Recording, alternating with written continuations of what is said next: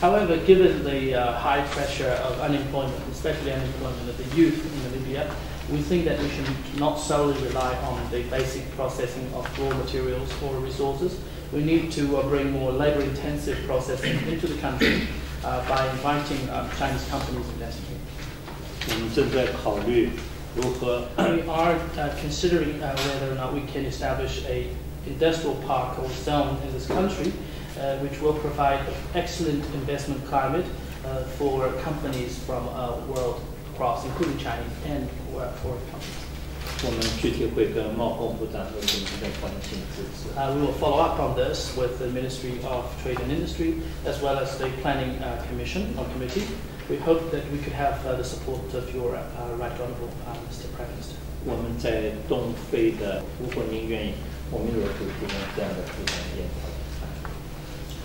China has already helped establish some of those economic zones or industrial parks in Eastern Africa, namely in Ethiopia and Tanzania.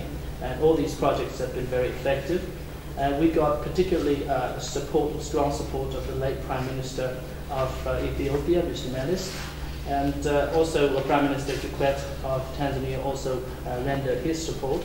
We even organized workshops for ministers of these two countries in China, providing them the opportunity to see for themselves the development of industrial parks in China. So with your permission, we could also arrange such workshops for ministers in Namibia.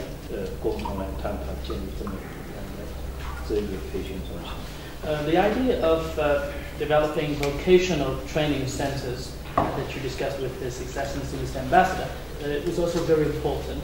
It was even more important when it comes to the establishment of industrial parks. So we'll be happy to discuss opportunities of having cooperation in this regard. 我们刚除了签了3000万的无偿援助，还就已经在进行和即将进行的援助项目和国家纪委做了逐一的谈判。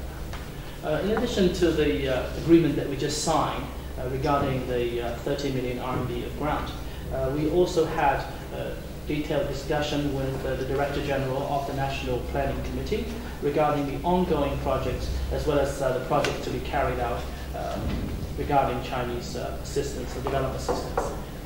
The acquisition by a Chinese company of the uranium plant or uranium mine, which was strongly supported by you, Your Excellency, will kick into operation or production in 2015. This will help improve the fiscal revenue prospect of the country, generate more jobs, and improve export as well.